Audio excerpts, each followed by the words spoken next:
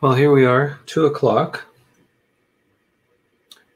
I'm hoping I'll see some people checking in. Be nice to know that you're there.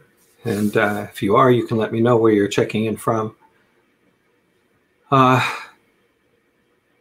Sasha. Great to see you. It's evening in Europe. It's kind of afternoon here, so it's all good. Hi, Jerry. Great to see you. I'm really looking forward to this today because Bernie Fuchs is, well, one of my idols, I guess, when I was going through art college. And I guess in some ways he's been an idol ever since. Hoping sounds okay. I know sometimes I was doubling my voice, so I think I got it right this time. All this tech stuff to look after.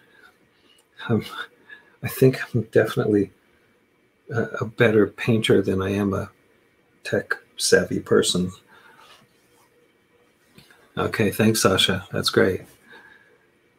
So I'm just going to launch into this. At the beginning, I just think I should introduce you to Bernie Fuchs a little bit. And I don't have a great memory, so I'm going to read some stuff to you, and you'll bear with me. He was a pretty extraordinary guy. And, you know, at a young age, he was recognized for his genius, really. So he was born in Illinois in 1932. And apparently he grew up in fairly humble circumstances. He had no father in the scene. He obviously had a father, but I guess his dad wasn't around. So his ambition was to be a trumpet player. And just on that point, he really had a fascination about music and jazz that sort of went through his entire life. A lot of his illustrations are centered on music as you look back, and you can see a real sensitivity around this. However, he lost 3 fingers on his right hand in an industrial accident the summer after he graduated from high school. So I turned to art as a career, despite having had no formal training. He enrolled in Washington University in St. Louis, Missouri, where he graduated in 1954. His first job was illustrating car advertisements for new center studios, located first in the Fisher Building and then in, well, it doesn't matter where they were. It was a large and very successful studio in Detroit in the 1950s and 60s. A couple of the other illustrators were Chick Albertson and Donald Silverstein. Bernie was recognized immediately for his incredible talent and pulled in major accounts for Greenwald. Within a few years of moving to Detroit, Fuchs opened the studio, the Art Group, which specialized in work for the city's auto companies. In the late 1950s, Fuchs moved to Westport, Connecticut, where he began doing illustrations for McCall's, Red Book, the Ladies' Home Journal, Sports Illustrated, and other magazines. He was commissioned for the illustration of 4 U.S. postage stamps released in 1998. And the stamps featured folk musicians Huddie Leadbelly, Ledbetter, Woody Guthrie, Sonny Terry, and Josh White. Fuchs also illustrated several children's picture books. And apparently he really loved doing kids' books. I saw an interview where he talked about that. He painted portraits of several U.S. presidents, including John F. Kennedy, Lyndon Johnson, Gerald Ford, Jimmy Carter, and Ronald Reagan, as well as athletes and celebrities such as Muhammad Ali, Arnold Palmer, Jack Nicklaus, Ted Koppel, and Katharine Hepburn. And he did illustrations of Carol Burnett for the title card for her show. He died at the age of 76 in 2009. So I'm going to say hi to everyone here. Hi, I see Mark Kaufman. Nice to see you. Thanks for showing up. Angelica, sorry. Bernd, nice to see you. Did I say Stefan? Nice to see you. Thanks for checking in.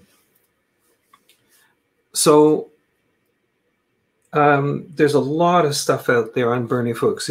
I would show you a slideshow of his work, but you can see so much of his stuff online. It's really worth checking out. He was a phenomenal illustrator and a very nice person. I met him when I was in art college, and I went to the Ontario College of Art in Toronto, and we had something called Visiting Lecture Series, and the head of our department had some pretty cool guys coming into the school, and Bernie was one of them. He came from the US, and I knew that he was coming, but that was after I had booked a dentist appointment.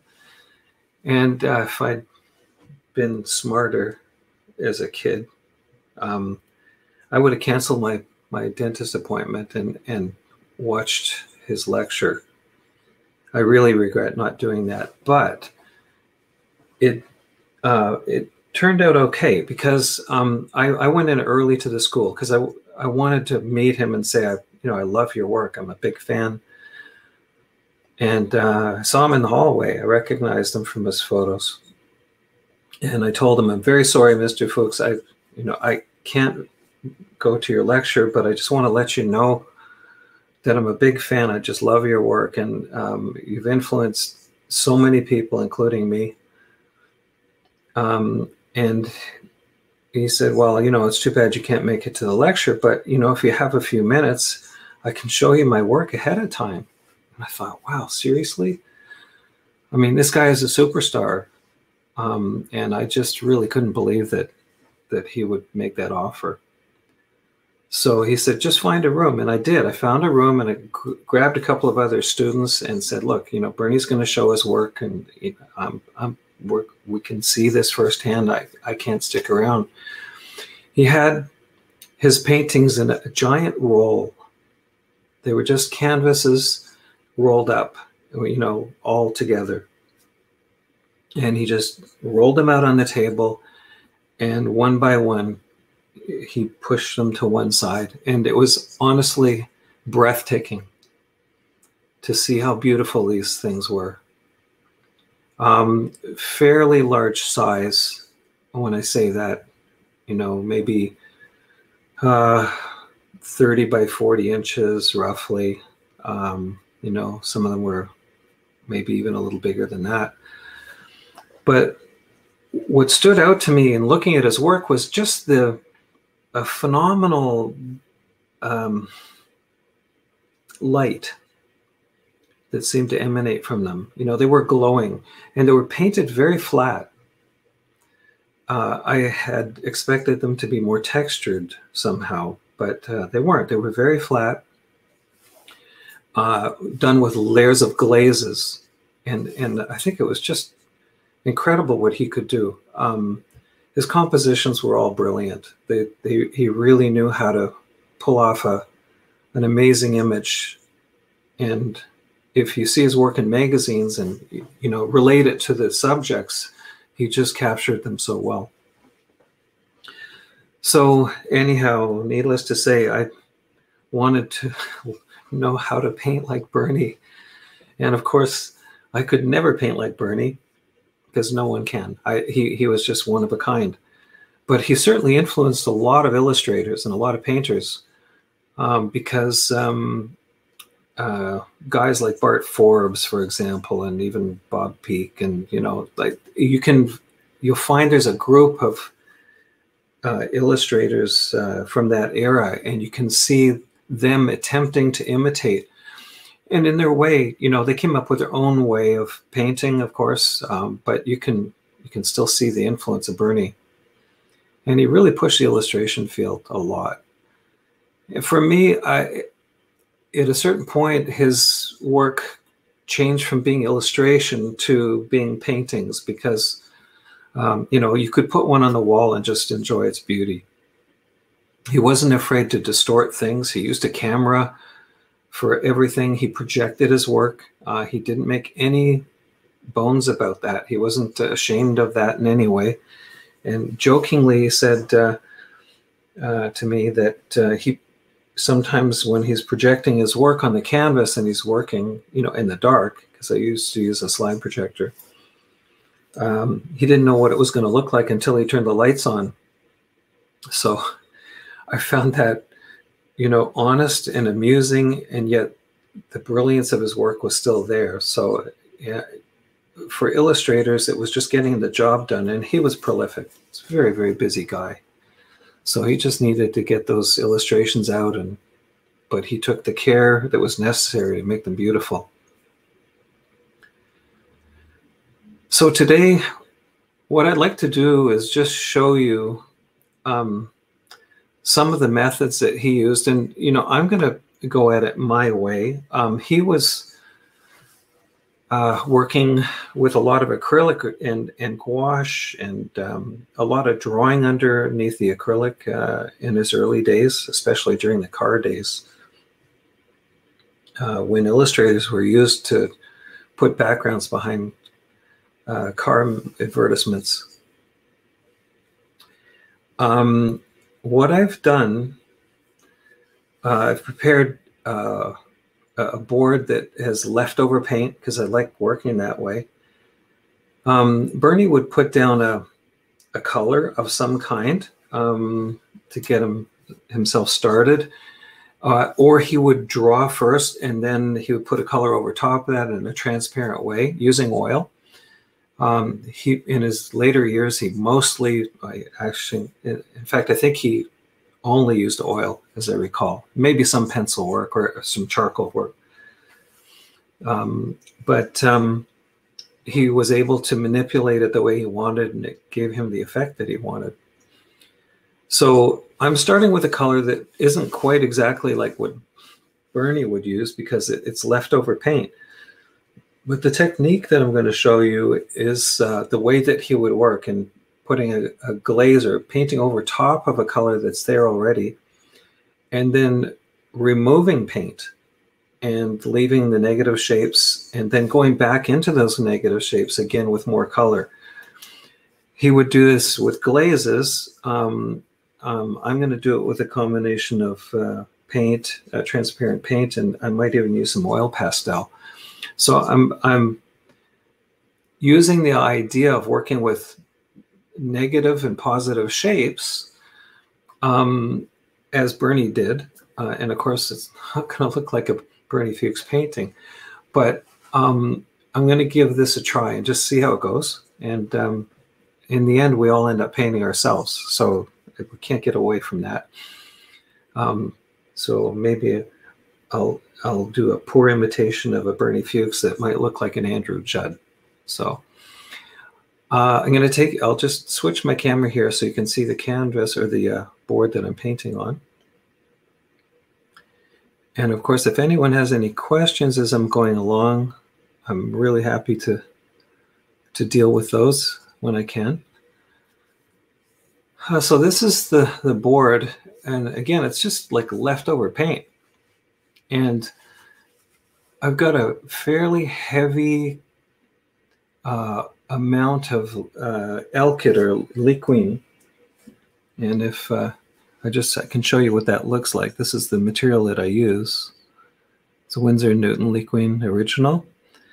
I mix a bunch of that into the paint. And then just to be sure that I've got a fairly smooth surface, even though this is textured paint, I want to be able to put paint on and take it off again. So I went over it all again with a layer of Liquin, almost like a glaze, I suppose. So I can put paint on and take it off as much as I want to, and still have some of these textured things underneath. I'd like to show you the image that I'm planning to paint, and if I get anything close to it, I'll be happy. I'll end up in the end painting something hopefully that works.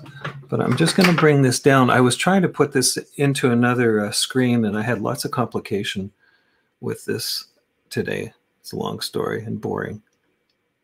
But this is the image that I've got, which incidentally was sent to me by a childhood friend, Jim Koval. If you're listening, Jim, or you see this later, I really want to thank you. It's a beauty. When I say sent to me, I saw it on Facebook and asked him if I could use this. And he's since sent me several really nice images, so really appreciate that. So I could draw this in place. You can go over this surface with charcoal if you want to. It accepts charcoal.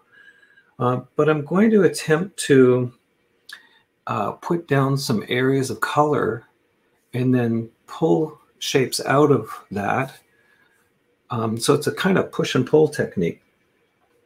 And I'm working with probably more palette than I really need here. I've got ivory black, ultramarine blue, cobalt blue, viridian, alizarin crimson, and this is a rose of some kind. Can't remember what it's called. Just a big tube of it that I hadn't used in a while. I've got some orange. This is like a cadmium orange, cad yellow medium, yellow ochre, cad yellow light, and a Naples yellow. And this is a raw sienna here. It's a Rublev paint. I probably won't use half of these, but I've got them there just in case. That's all. Hi, Moni. Thanks for checking in. It's great to see everyone here. This is really nice. And again, if anyone wants to let me know where they're signing in from, that's really nice, because it gives me an idea as to who's checking in and where you are and whether this is actually working for you guys. So the first color that I'm going to put down is just going to be kind of a medium color. I'm going to take the ultramarine blue and I'm going to bring a little bit of this rose color into it, which gives me quite a strong violet. Now I can always knock the violet down if I bring in a complement color. Or I can just go thinner with this application over top of the paint that I have here. So I'll just bring this up large so I can see, so you can see what I'm working on. Here we go. All right. Hopefully that's showing for you guys. All right. I see someone from Santa Fe, and I see someone from Toronto. Great to see you, Michelle. John from Santa Fe, thanks. All right. So I'm just going to start applying this. It's like a violet. It's probably a little bit dark, but I can thin it down. Like I said, I've got some paper towel here, and I can just choose how much of this I want to put on, because really one of the nice things about this technique is just the transparency of it.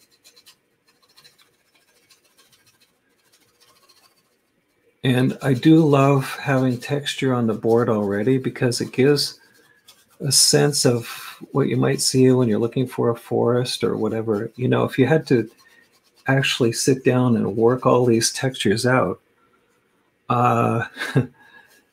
ahead of time, or after the fact rather, then that gets pretty tricky, because there's a lot of information that just happens kind of randomly, which I love. It's what nature does.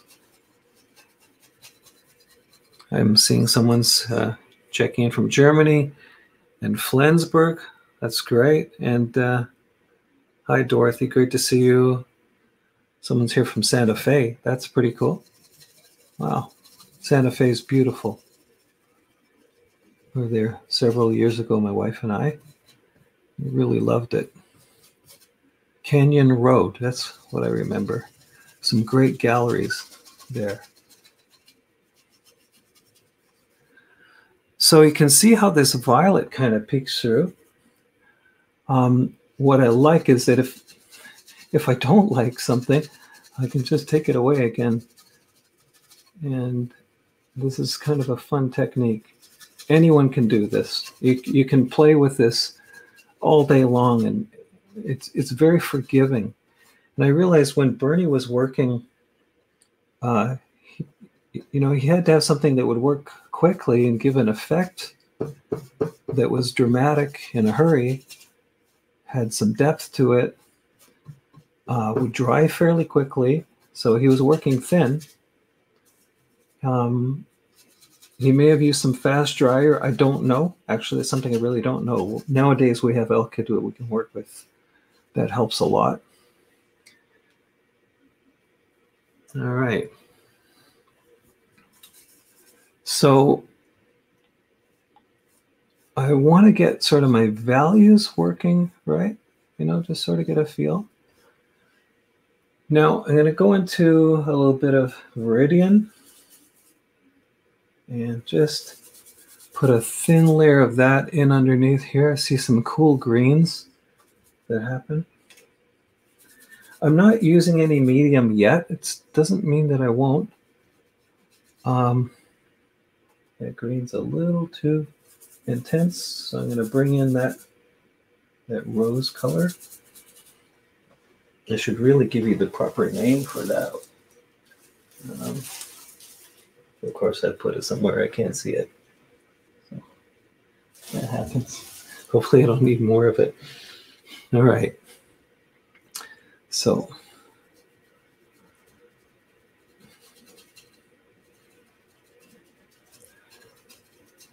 this is kind of fun because, as you go, it's kind of an intuitive process.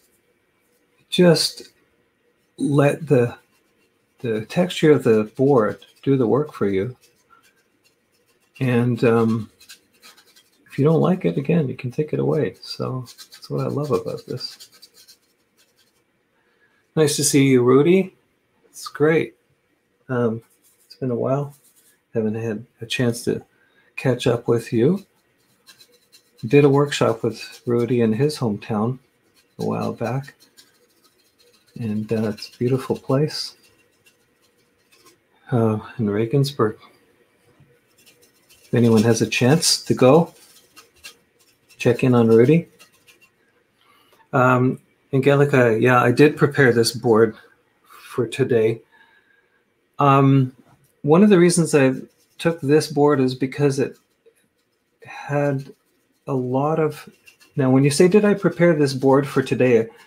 I actually didn't have this image specifically in mind. But when I was looking through the boards that I do have, and I keep several around the studio, this one seemed to have the closest resemblance to the image I want to paint as far as color is concerned. And it works on a horizontal like this. So, okay. Now, right now, it looks like just a big mush of nothing. But there it is. Seeing someone from France. That's pretty cool. For those of you who just checked in, Risa, thanks for showing, has just asked if I'm painting from an image. And I'm just going to show you the image that I'm working from. It's on an iPad. So it has a nice sense of light coming from behind it. And I could, in theory, I could probably just invent a scene here, but it's kind of nice to have some reference to follow. I'm going to take a little bit of that orange now.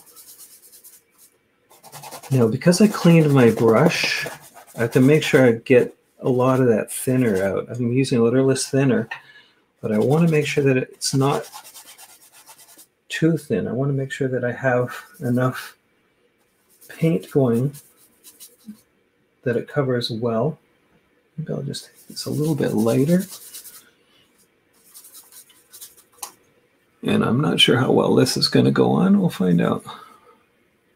It's a little strong, and I'm going to bring that rose into it again. It's funny, when you're painting something like this, it's good to sort of have one color that finds its way through all the others.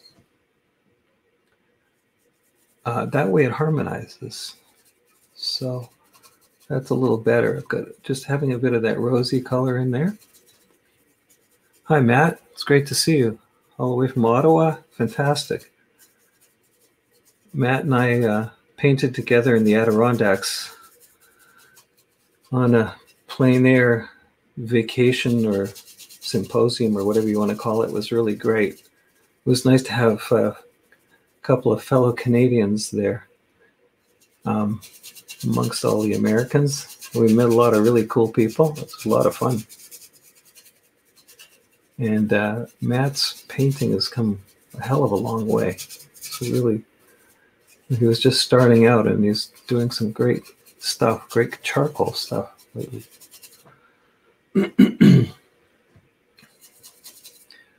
Okay, so on my screen, this is looking like really yellow.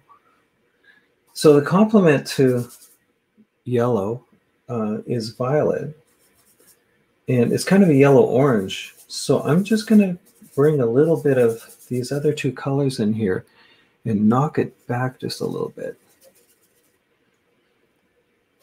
Yeah, Matt, it was a great time.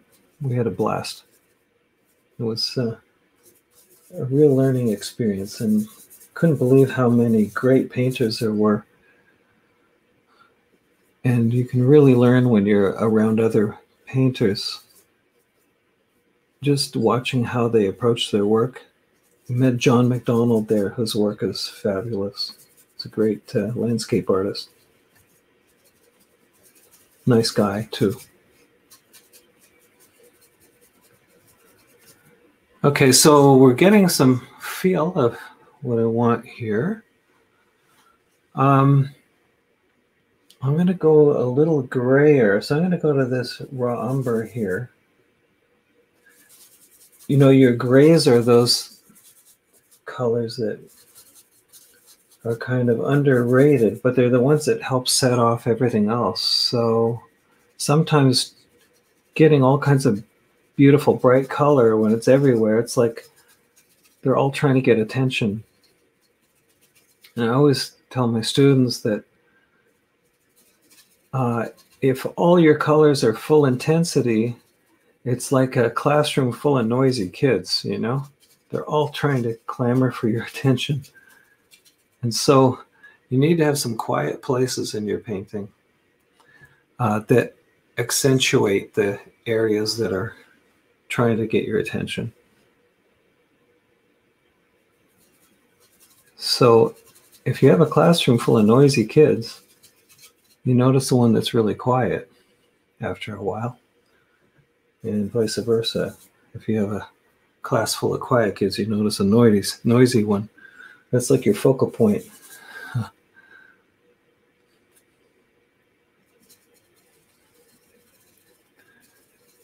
Now, what's really fun about this is you can take, I'm going to intensify the color towards the top a little more. And lighten it a touch. It's like Bob Ross moments here, sorry. It's a little weird. You can see I'm just scrubbing. I'm not putting like brush strokes into things. You know, that's not how this process works, really. You kind of sneak up on the colors, and you get this nice glow that happens because you're looking through semi-transparent and transparent colors. And the colors underneath, of course, are influencing the colors that go on top.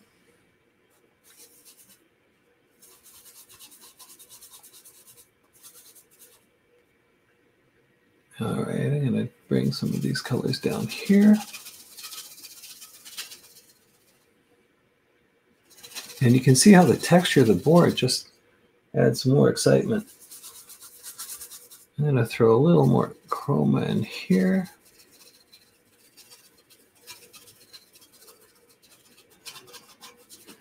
if the textures happen to be put down the right way, you have these, if I can quote Bob Ross, these happy accidents that seem to work. Now I want to make this painting my own, so I want to make it my own scene in spite of the great reference. I don't want to get sort of locked into one particular thing. So I try as much as I can to allow for mistakes, of course, and they happen all on their own. But if something's working, you leave that and get on to the thing that's not working and resolve it. Now, I'm going to go to a little bit more of an opaque feel because I want to put some sky into this. And to me, it looks like maybe a cobalt blue. It's a little cooler, kind of overcast day. So we're going to have cool light. And when you put an opaque paint against the transparent paint, it kind of adds interest because you have this sense of depth and texture that you can push. When you're taking a photograph, everything's a flat surface. But when you're painting, you have texture on your side if you make it work right. So I'm just going to try this with a palette knife. And again, these textures are going to pick up their own way. I'm not going to try and follow every bloody tree. Like, that just doesn't, well, you'd be here all day. I would be. So I just want to get the impression, the feeling. And I have to be careful when I do this because I can pick a little bit of that color up that I see behind if I'm not careful. I still want to try and keep my color clean. Now, if Bernie Fuchs was doing this, he may have put down a cool color at the top or as it comes down and then taken the shapes away. I'm going at this a little differently than he might.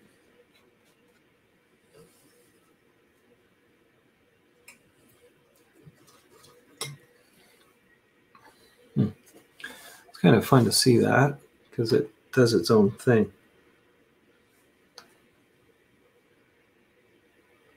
Okay, great. I always have to check my emails in case someone's emailing me to say, Andrew, we can't hear you, or something's not right, or what the hell are you doing? All right. I need a little more of that sky color.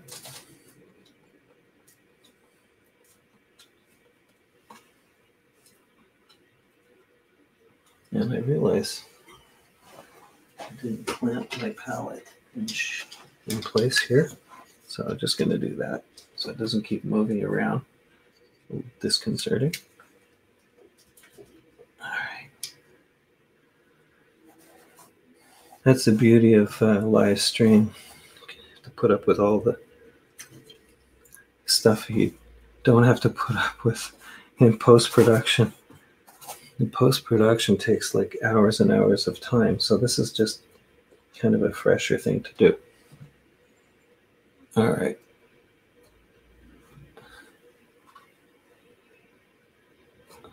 So you can see the sky starting to take shape up here.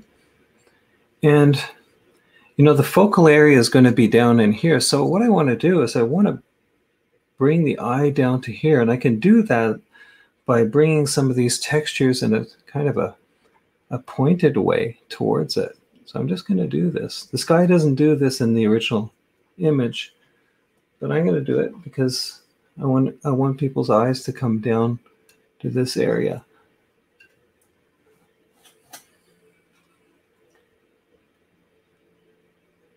Just trying to keep the color clean. And again, because I have color underneath there to watch, I don't pick up too much of that.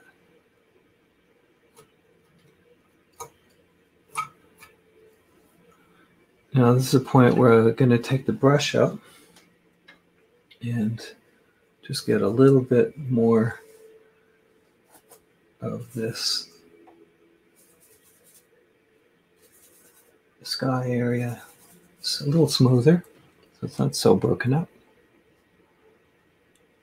And I'm putting it in probably a little thicker than Bernie might. That's okay. I'm not Bernie. So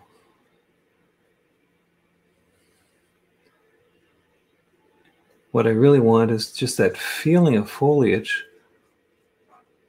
up here. And looking at the negative shapes, trying to keep it broken up. And make sure all your negative shapes are each on their own interesting in some way. If you have like a stand of trees, it's all sort of exactly the same, then that's boredom.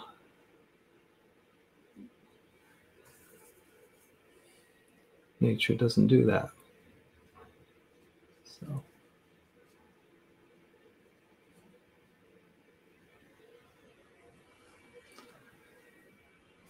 you can see how these textures really work for you. They do a lot of the hard work. All right. So I'll just get rid of that in there. So it's a little less heavy. I do like the way you see these transitions of colors that happen in these areas. And that's the advantage of having paint down ahead of time, because you know, you have those nice things that happen sort of randomly and organically, if I could say it that way. And it gives a little more feel of what we might see in nature. All right.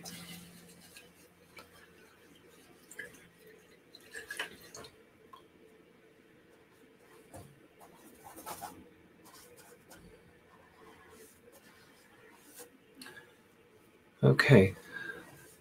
In my reference, there are two buildings, and one is in the backwoods, and one is, of course, down in the front. It looks like a sugar shack to me because of that funny little thing that sticks out of the roof.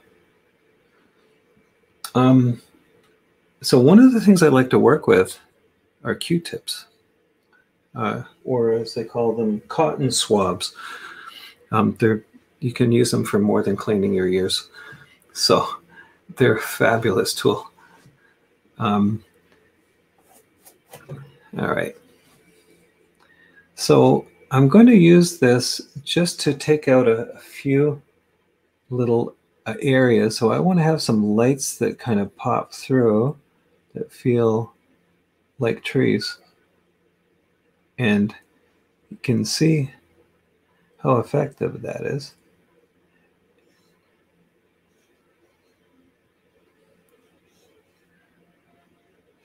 Of course, you don't want every single tree to look the same. You want to make sure your shapes are changing. And I can go back in with some opaque paint, some darker colors to address areas that need to have that variation. These trees have these kind of shapes, and I'm going for the shapes. I'm not trying to replicate this scene. Just want to get a feeling. Baron's saying I should have more orange in here. Well, maybe we will. I'll have a look. See how this goes towards the end.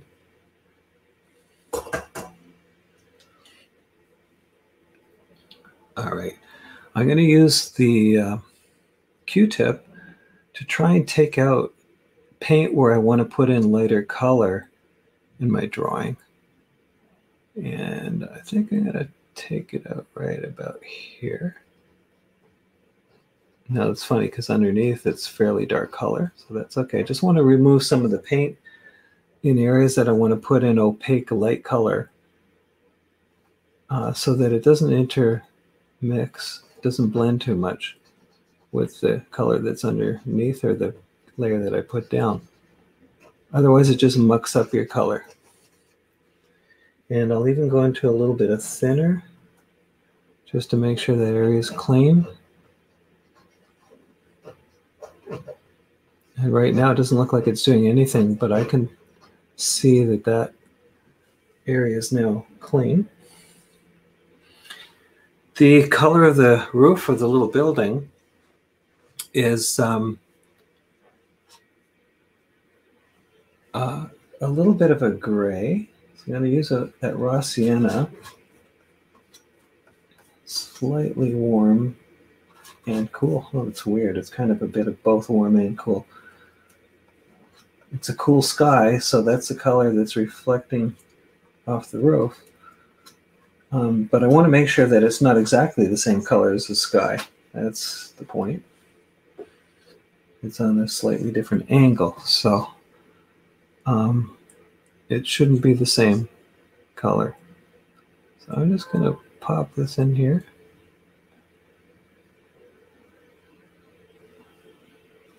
We'll start with this and see if it looks right. If I don't like it, I can always change it. It's just paint. And there's a little roof up here.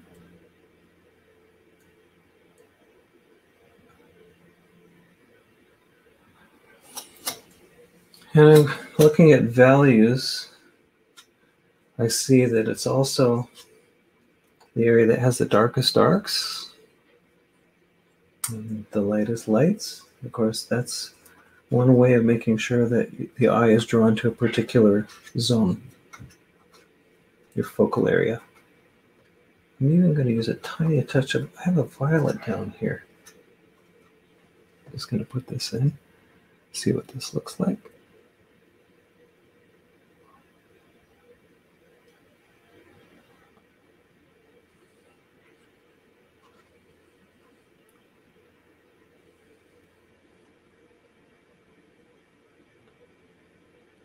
When I use a palette knife this way, I don't breathe much. So what you can't see is that I'm actually painting around my iPad. So I'm sort of like walking a tight wire here. It's hard to find a way of doing these live streams without showing distortion or having the painting on a funny angle. It's very disconcerting somehow. So this is my method. I have to go for a massage after this though, because I'll put myself in a weird position.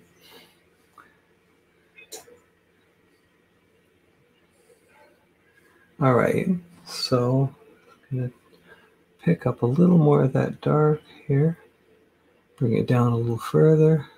It's a little barn kind of thing here.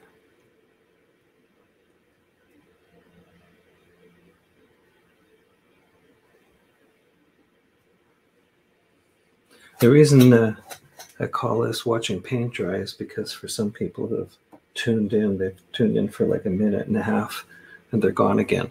But the people who are painters, hopefully, you know, there's something here that's of interest and maybe there's something you can use and you can learn. Every time I do a painting, I learn something, and every time I watch someone else do a painting, I learn something. So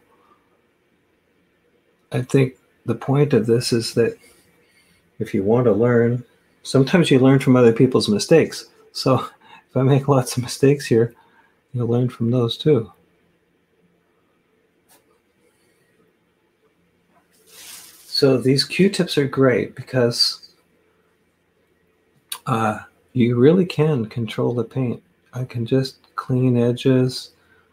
The palette knife, of course, leaves its own random rough edges, and sometimes you just need to clean them up. I'm going to make that roof a little bit bigger. Try and get my proportions to work here.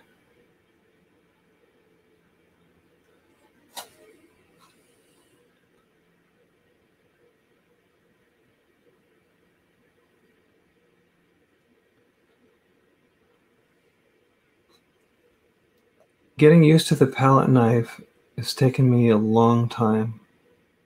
I love it and I hate it at the same time, because sometimes it does just the right thing, and other times it just makes a mess of it. So the trick to painting, I think, is not being able to put everything down perfectly, but knowing how to correct what you put down badly. So that's what this is all about here. There's another little dark shed beside this little barn. It's part of the whole barn, I guess.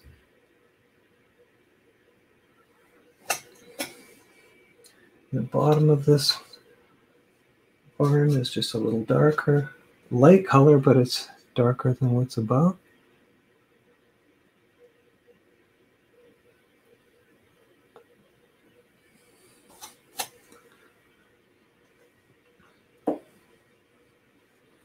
And what I want to do now, I'm going to bring a brush in and just very gently move some of these colors around so they're a little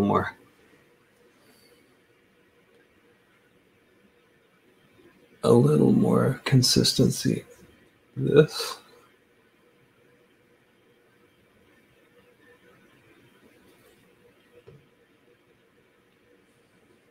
It's funny, if you could see me sort of painting, it feels like I'm painting around a corner here because I've got my iPad in front of me. It's just hilarious. Who would have ever thought would be doing this? I was thinking today, why would anyone watch this? You know, if you're a painter, maybe it's of some interest, but why would anyone else? And I just realized, well, it's way better than watching the news. It's depressing as hell watching the news. Watching the stock market melt down, that's always fun. But even if you're not watching that, it's like, okay, we're going to get a vaccine, we're not going to get a vaccine. You know, did we get enough? Is anyone going to actually give us anything? Is this just a big mess that's never going to go away? So it will. It'll go away.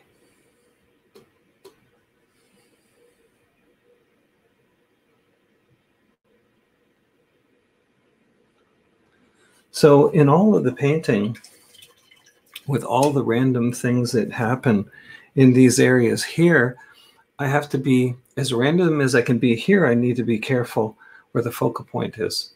And that's, you know, the challenge. Stefan, you know how to use a palette knife.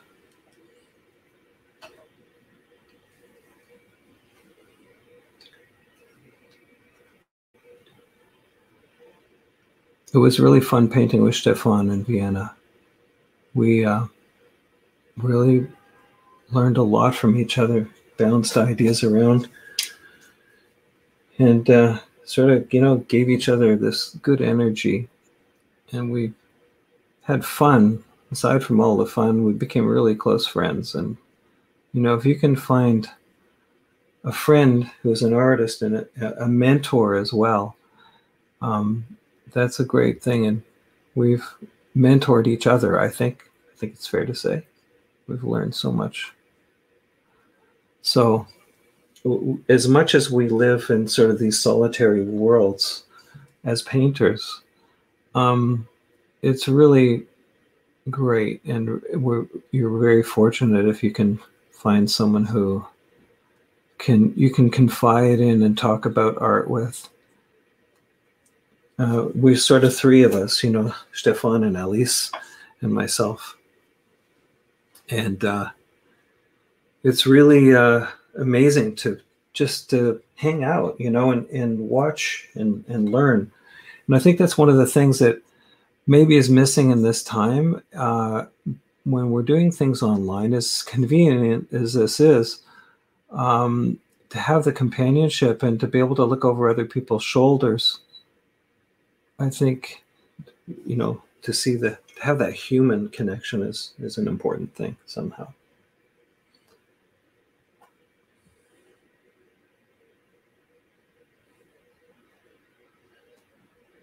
So I'm fiddling a lot with this little building, but I kind of need to.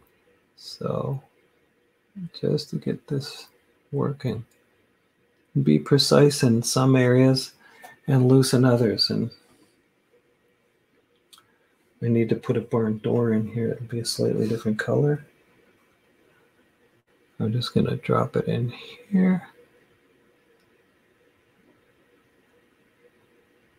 So I don't know how much of this you can see. Oh, you can see that. All right. Just going to put a little white spot right here because there is one there. And there's a little light that comes off the roof of that shed on the side. And let's see if I can do that. Palette knife.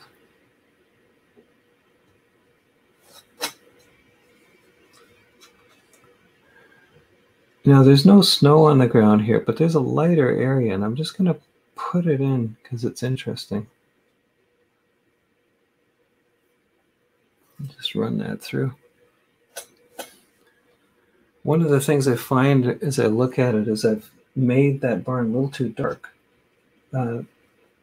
because there's atmospheric perspective. You know, it's in the distance, even though it looks like it might be in the foreground here. I need to lighten it up. So I'm just going to do that. There we go. Make a mess of the roof. It's okay. That's what Q-tips are for.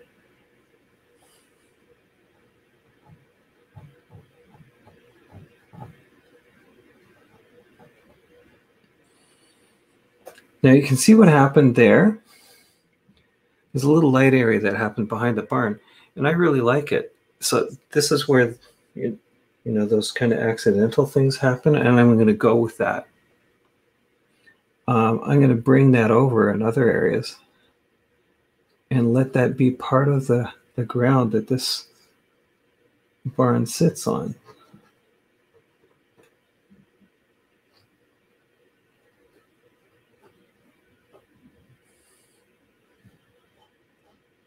And just to carry this down a little further, this is more like the Bernie Fuchs kind of feel, if I can say that with much respect and for his genius, really. No one could do it like him. But it's these shapes that you can pull out that give that sense of texture that it's important, but it's not. You know, it's like there's something going on there, but I really want your eye to go to the focal area, and everything else should complement that focal area somehow. So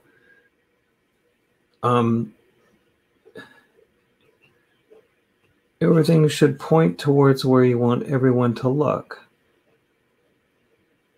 I read just recently, it might have been in one of John McDonnell's newsletters. By the way, he has this great newsletter that you can sign up to. And he talks about focal areas. And anything that you do should be subjugated except the focal area. I mean, within reason. You know, you want to have detail that makes sense for the overall scene, but you want to have interest in an area and definition in an area that you want your viewers to look at. So we tend to want to paint everything in the same focus. Just brought a little bit of, tiniest bit of blue into the top of that roof, and it helps. I'm going to do that over here also.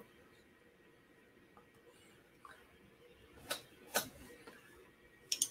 going to go in with this wee little brush, and if you have dark areas that are just kind of boring, then you can pop in some color. I'm going to, just for fun, see if this will do anything. I don't know. We'll try. I just want to bring a little more life into this shadow. Yeah, like that. Maybe up in here.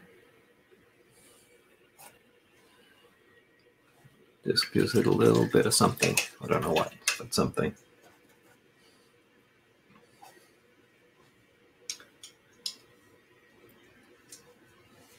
Thanks, Jeff. Fun. Yeah, I'm having fun with this. And Petra, yeah, the structure is a lot of fun. It's, you know, when it's painted ahead of time like this, it gives you a chance to use that structure to your advantage. I'm going to use a Q-tip to paint with, put a little bit of that building in behind. It should be a little bit darker. So I'm going to paint with a Q-tip. See what this looks like.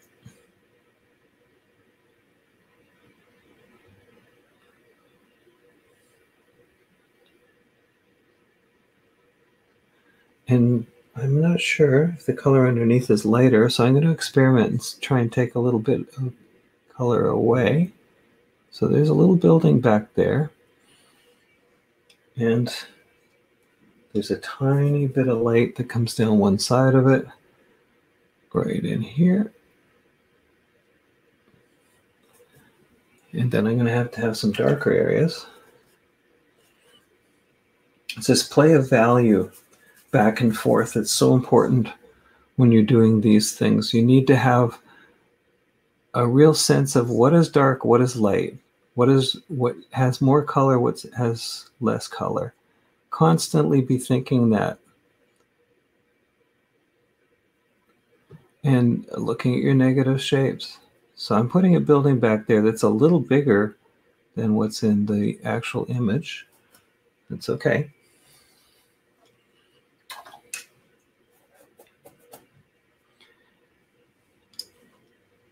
So I'm going to take one of my favorite brushes. It looks like this here, a bit of a dagger brush.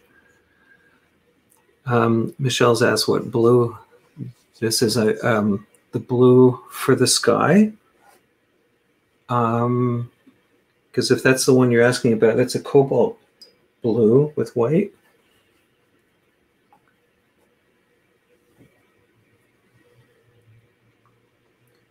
I do have some ultramarine out, which I've used in some of these areas in here. So I've got this kind of violet blue happening.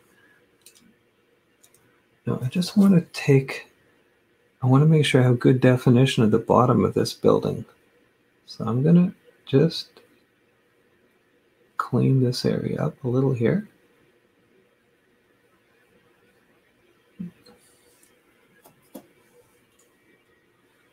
And I'm going to use this dagger, or whatever you want to call this thing. It's a neat brush that I bought in India. And I really like it. It's soft and it comes to a great point. You can buy dagger brushes from other companies, but this one just had a nice feel. It was really economical too. So I'm going to bring some trees in here. You can see it's very, very light touch. Just letting the brush do all the work.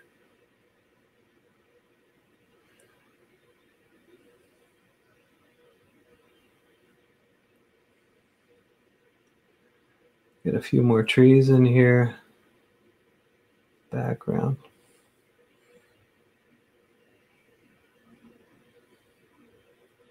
And here also.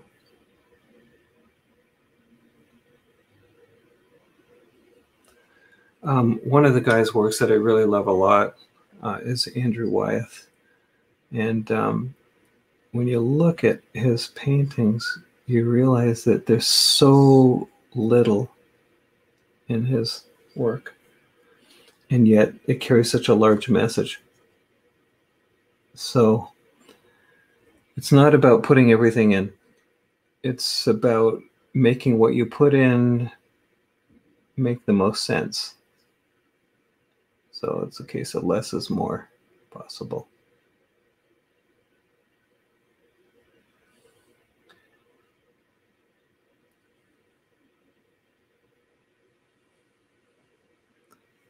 It's starting to come along.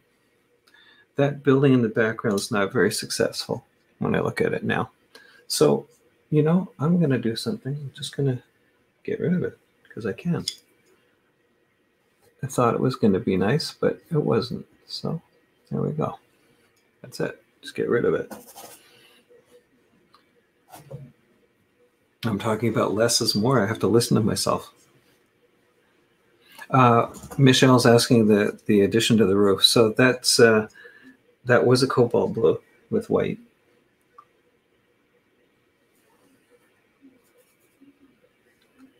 And as I look at that, I can clean that up just a little right there. All right.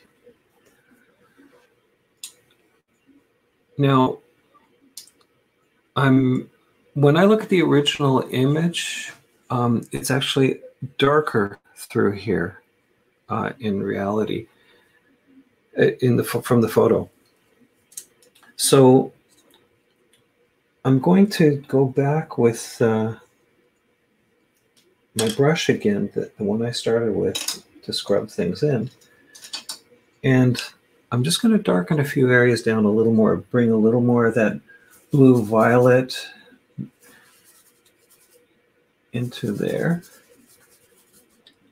Because I think it needs a little bit of that to hold what's going on in the hill that I see behind. So I'm just going to do this. Needs to be cooler. Always trying to be aware of color temperature.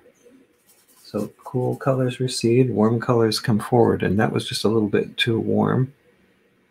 So this might be too dark. Let's just see. And it also needs to be cooler still. Needs to be obviously cool.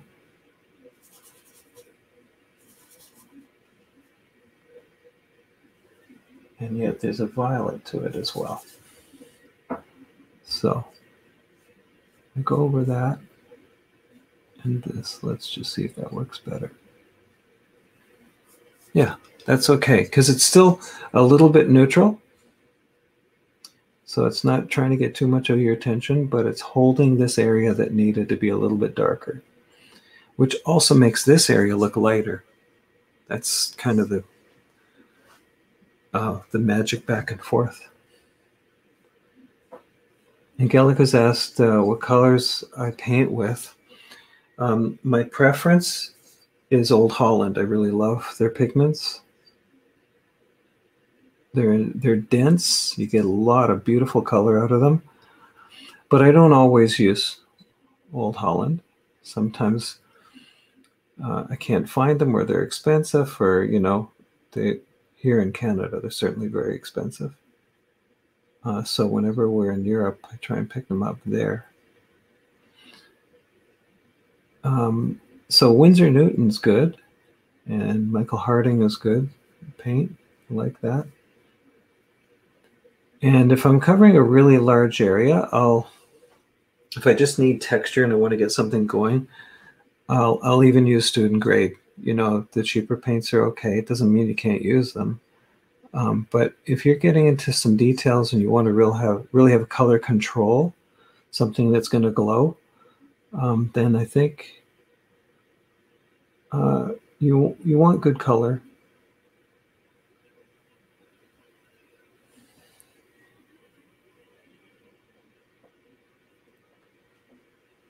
Hi, Dorit. Nice to see you.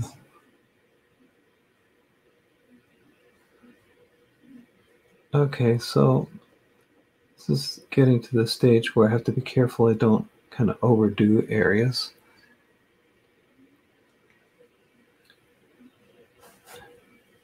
I want to bring a little more of the feeling of the grass that's happening up in this hill area. And they're really subtle colors. So just taking a little care to get your colors right makes such a difference in the long run. I like that warm green that's happening there. I kind of feel like I want to pick up a little something here to show it's a hill that goes up in behind. So Again, no thinner on my brush. I just want to go straight into color. I'm going to use a Viridian. I want to cool it down a bit with a red. And I'm going to add in a little bit of white just to see what that looks like. Now, whether you can see this the way I'm mixing it, probably not. There we go. It's more like that.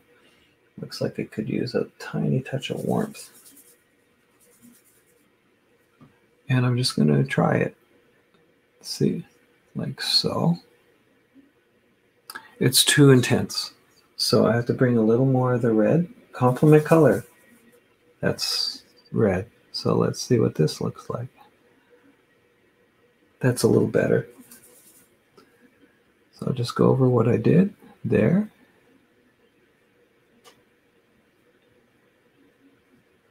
And color is relative always to the colors around it. So you think you got it right on your palette, but you don't know if it's right until you actually put it on your painting. So it's really something to keep in mind. Just because you mixed a color on your palette doesn't make it right. And it doesn't magically change when you put it on the painting. So that's already a little better. It's holding that hill a little better.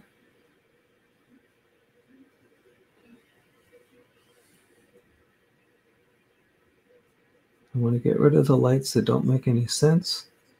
This softens the trees down as well. So it comes out here. I can take that down a little more and just show that this is a hill that's going on behind.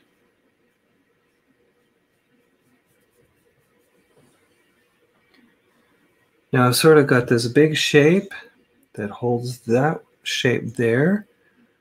My eyes coming up to the barn here. That warm color is nice. I kind of feel like I could use a little more, but I have to be careful that I don't overdo it. I also need something a path that gets me into this. So when I say that, I want to have the sense that I can get into here without too much effort if I want to go for a walk. And I'm going to pull some of this color out here if I can. I want to get some of that green that I see that opens it up. So why not paint it in an opaque way? So I'm going to try something here. If you have oil pastels, you can use that in your oil paintings. I don't know if you know that. This is a really intense color, so I don't know if this is going to work. It might not. Let's see. It's not too bad. So you can use oil pastel, and in fact, you can even move the oil pastel around if you're using paint thinner. And it's also picking up some of the texture that I see. I like it because you can draw with it. You can get a little bit of control. Maybe I'll get a slightly darker value, maybe a little warmer value. I'm going to try it.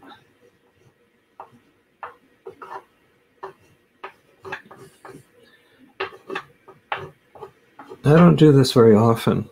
I don't usually put oil pastel into a painting like this.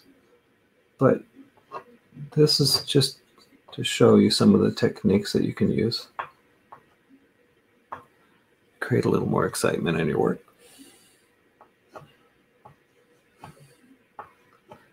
It's nice to have a variety of greens. And again, more chroma towards the focal point. So when I say chroma, more intensity of color, right?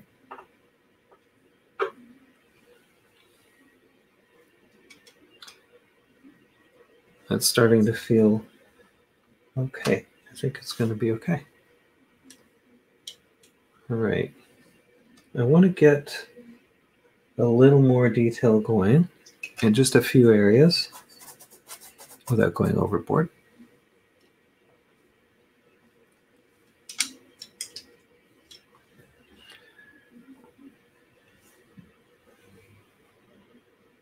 Okay. I am going to go and take this pastel. I've got like a gray pastel. It's a lighter gray. I just want to try this in here and see if I can control it. Yeah, that's good. Just to bring the eye down a little more in that area.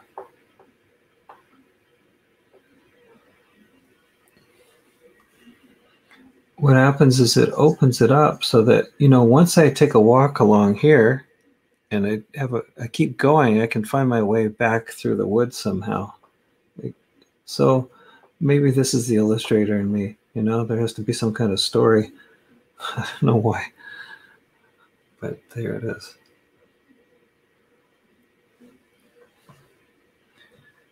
Risa, yes, you can use pastel with acrylic. No, it is oil, so it sits on top of the acrylic. The problem with the oil pastel is that it's something that can move around on the surface, and so really, you know, oil painting, you want to be able to frame it without glass, ideally.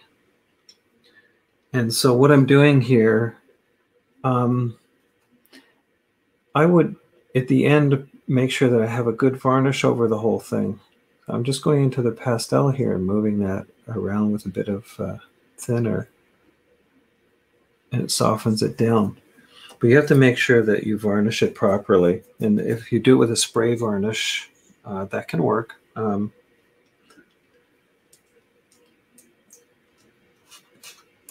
not sure what the efficacy is of it, frankly. And again, I'm thinking right now a little bit more like an illustrator than kind of a, you know, painter for a gallery.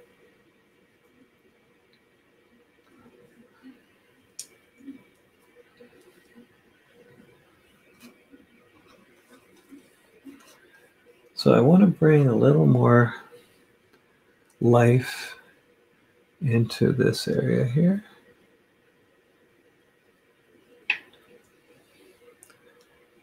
A little more texture as we come into the foreground. And this is the idea that I'm talking about, having a path that gets you in. So your eye is taken back through here. And, you know, you sort of say, well, what's the point of all of that? It's basically just supporting the overall composition. That's all it's doing. And, you know, if I had that smack in the middle of the painting, it would kind of, that would be boring, honestly. So doing this kind of thing is just ways of making sure that you get your audience to where you want them to go, and break up the areas that are a little bit dull. That's a dull area right there.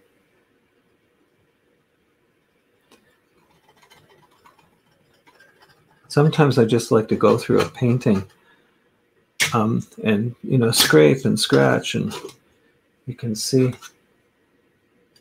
know, little dark bits and little light bits. It becomes peripheral. If I want to, I can even scrape like lights out of these areas here with the edge of the palette knife. I'm not sure I like it. If I don't, I just get rid of it. Just like so. And then, of course, I stuck my finger in the paint, so I gotta smooth that out. Sometimes I find with these paintings, I end up painting with my fingers. And I like that because it gives you real control. Smooth things down, soften areas. Now it's starting to have a little more atmosphere. And I like the idea of taking a little more out of here, just so I'm going to carry that path back a little more.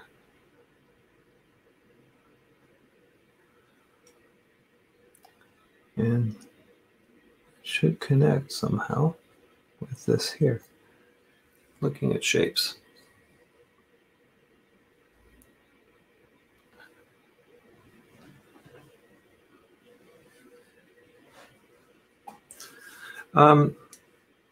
Now I'm wondering, as I look at this area up here and down here, I could bring a little bit more of a warm color, some of that kind of thing, maybe into this area.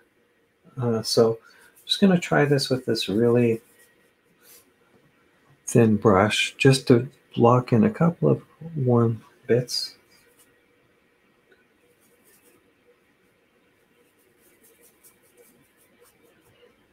And just see if it helps. And if it doesn't, well, it's okay. Let's get rid of it.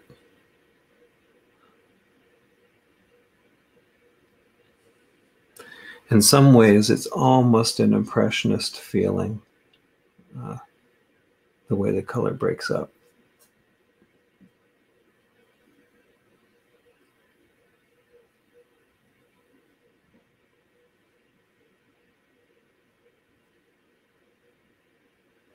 I don't mind that. So when you're looking at a painting and you sort of wonder, well, what shall I do? Sometimes you look at it and wonder what I should do. Sometimes the best thing to do is to walk away and come back to it when you feel fresh. And the first glance you have, very often, it lets you know, says, you know what, this looks funny here. You got to fix this.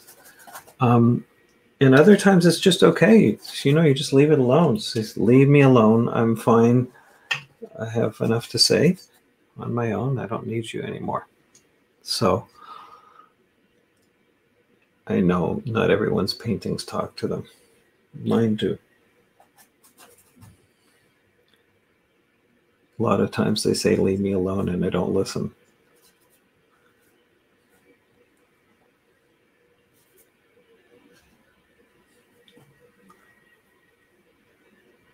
Now I sort of feel what's missing now is just a little bit more foreground somehow.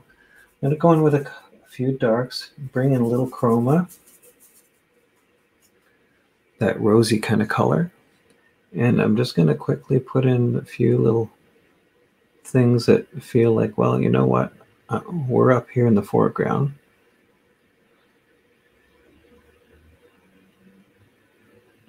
We're not important, but we are a foreground. We're bigger shapes here, more contrast of value. And you don't want to have the same shape everywhere.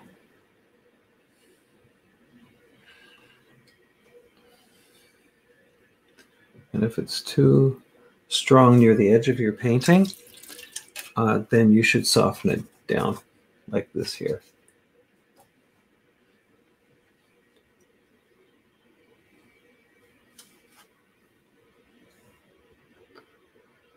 So there's a sense of this kind of graphic quality here, and it's a little bit more figurative or realistic here. If you look at Bernie's work, you'll find that he keeps that graphic quality fairly consistently throughout, especially in his later work. It's really neat to see. Some of them look very realistic, they do, and others just they have this graphic feel, which works so well, by the way, for printing. We've come a long way with printing from those days.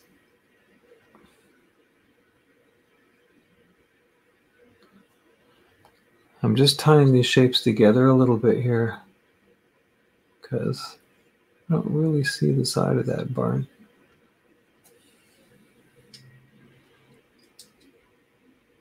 Well, the only thing missing is an owl, which I'm not going to put in. So I clean a couple of edges up here.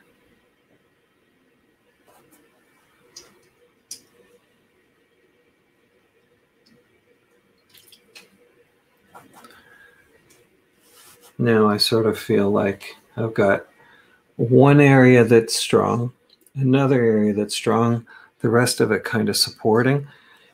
And I'm very tempted to get ridiculous for a second here.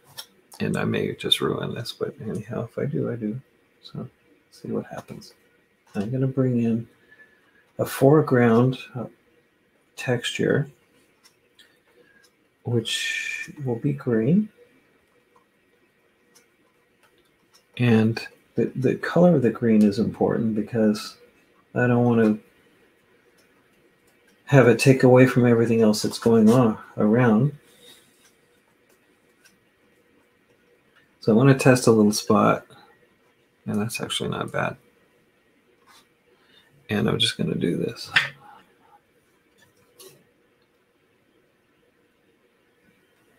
Now that's a little crazy. It's probably too much.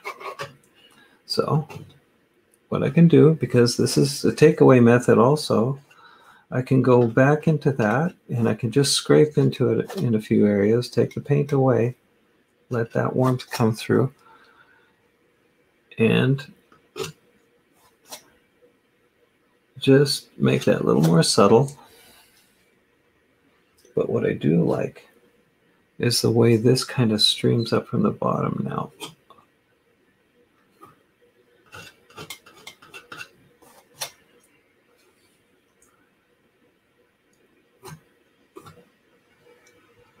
So that adds to the composition a little bit. And because I have Q-tips here, I can go into my thinner and just take out a couple of areas that are just a little too heavy.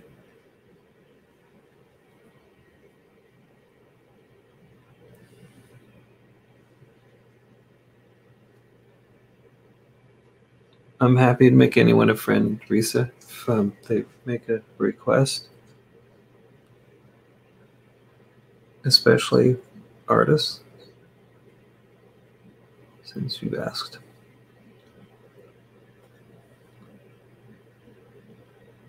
There are so many good artists out there and so many people who are taking this up now, since we have more time at home. And I think it's just great.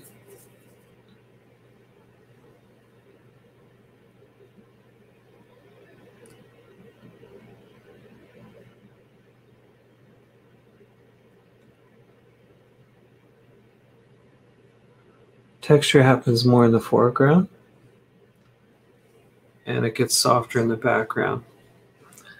But I really do like texture in a painting, like so that it's not all sort of flat. And I like these accidental things like this. You know, it's a color that's probably more intense than it needs to be. But I think it holds that area well. It takes us into this. There's almost like this triangular thing that's happening this way. And then that opens into the sky. And it's enough. This here is getting a little too much attention. So I'm just going to knock that down just a little, soften that.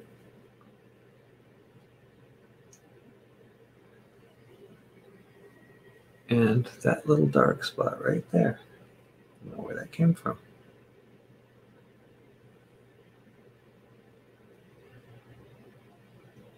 That's where the signature will go. One of my teachers, Will Davies, who's an amazing artist, I always asked him where you sign your painting. And he would smile and say, I always sign it over the worst part of the painting, because then people are looking at the signature and they're not looking at what you've done underneath. It's pretty funny. He was a great man, a great mentor.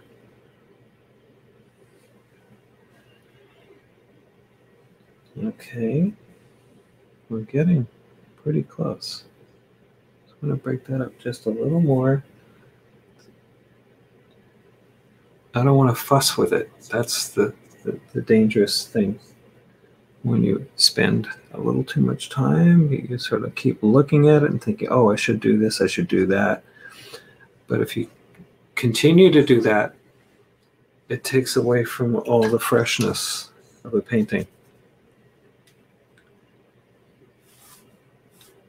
All right. I'm saying that and really tempted just to throw in a hit more of chroma. Again, near the barn.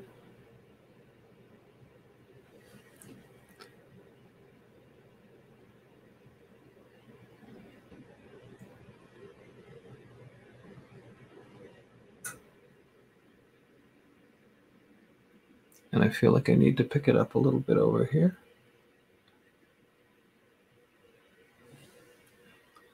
I don't know if what I just did helped. So I'm going to actually take a little bit of that away so that it opens up.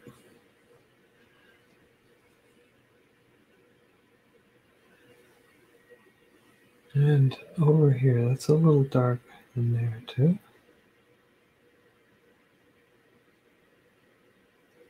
I don't want it to be a scary forest.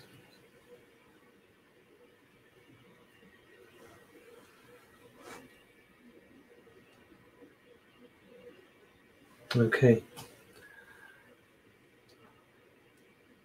Now, I'm going to go into the sky just a little bit more up in here because this shape here, it's interesting, but I think it needs to open up just a little more right in there.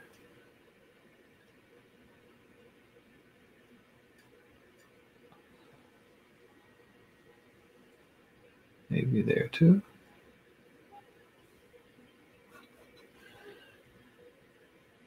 And I think maybe we could just have a little peak of light coming through in a couple of spots down here.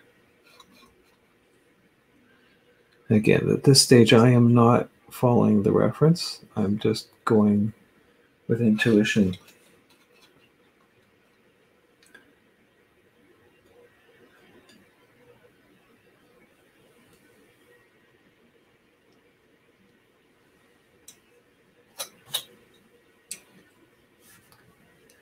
Okay, that's a little dark spot right there. That's just a little too much right there.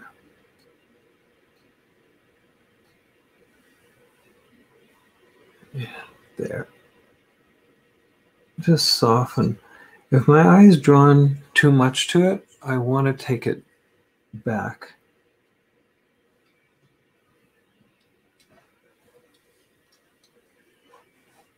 Okay, I might have just lost my sound here. Sorry. It's telling me I have a low battery on my other pad here. Hang on.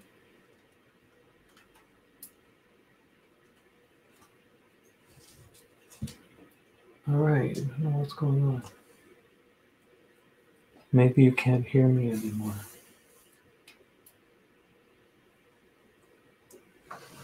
Can you hear me now? Nope. Seem to be having a technical issue. Lost my sound. Oh.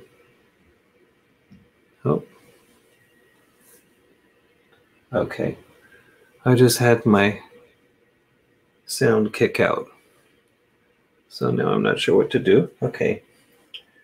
I don't know if you're able to hear me. I can't hear myself through my headphones. So I'm going to... You can hear. Okay, good. All right. As long as you can hear me, that's great. I'm very near the end of this anyhow. Okay. Maybe this is trying to come on again for me. I'm just going to bring this cam back again. For some reason, my connection wasn't working well. And I'm going to bring this cam back. Okay, sounds like I'm hearing myself again. That's encouraging. Back camera. All right.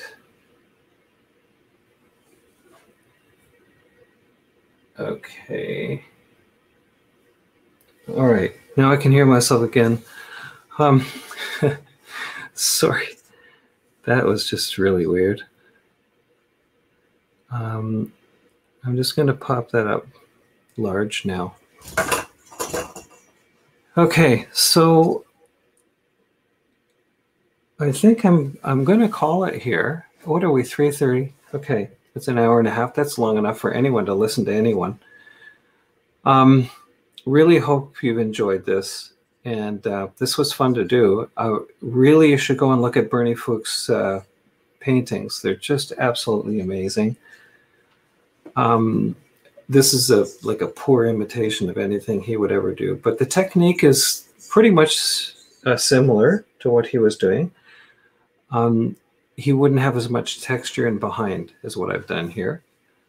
However, he would create textures using sometimes, scratching, or he did a lot with Q-tips, by the way. He's the guy who shared the Q-tip idea with me. And he just really created these amazing compositions, lots of angles on them, lots of excitement.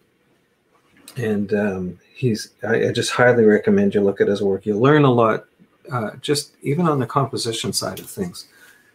He was daring. He tried a lot of different things to make them work. And he really is very inspirational. I'm going to throw one more tree in here just for fun. So I feel like I need to break it up there. And maybe darken this tree down a touch here so that it's not just one big line, because it doesn't do that. This one too. So I have a little more sense of light and shade, and maybe a couple of little wee branches up in here. And I'm going to stop tickling this thing. All right. Okay, so again, thanks to everyone for showing up. If you enjoyed this, please come back again. Subscribe. That would be great. Please let your friends know, anyone you think might be interested in this. This is, free for anyone to watch, and it is being recorded at the moment as well. So with YouTube, and I'm not sure how long it stays on Facebook, maybe forever. But you can always come back and check in on it. I'll post the link to YouTube, and you can always go to YouTube and look up Andrew Judd Painting. And you can, if you subscribe, I think that just automatically kind of sends you updates somehow or other. Again, I don't know all the technology around this, but we'll figure it out as we go. As Stefan said to me, better done than perfect. And I just love that. Jerry, thanks for showing. Petra, Angelica, Sasha, thanks. And Bernd and Michelle, really thrilled that you guys have shown up. I probably would have been here just talking to myself anyhow, but it's really nice to have the company. I really appreciate it. And please stay safe. Happy painting. And we'll look forward to next Friday. Take care. Ciao.